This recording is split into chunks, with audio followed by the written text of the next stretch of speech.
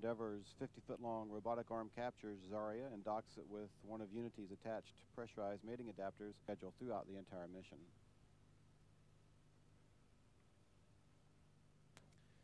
And we do have live TV of the astronauts as they're seated in their crew quarters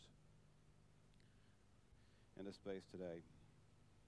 Looks like all the astronauts are awake, as we told that they were awakened at about 4 o'clock this afternoon.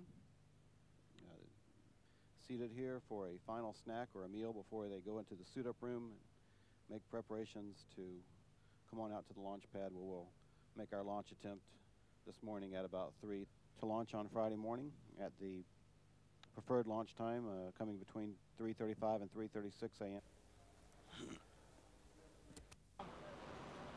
Cabana with his pilot Rick Sturko, mission specialist Jerry Ross, Nancy Curry, Jim Newman, Sergei Krikalev, all waving and ready to fly.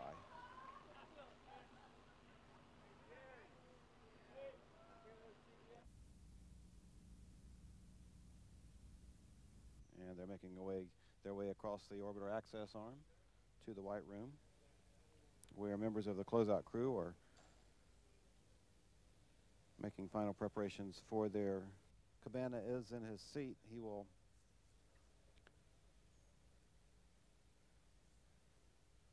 begin operations to go through the glare from the window, of course not coming from anything other than the bright xenon lights that are shining on the pad to illuminate the vehicle.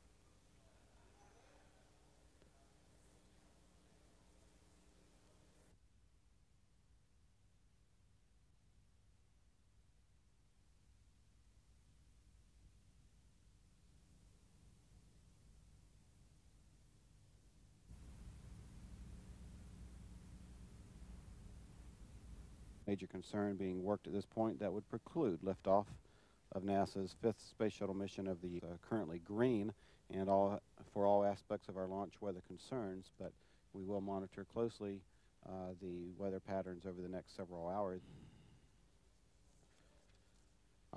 Operations at the pad are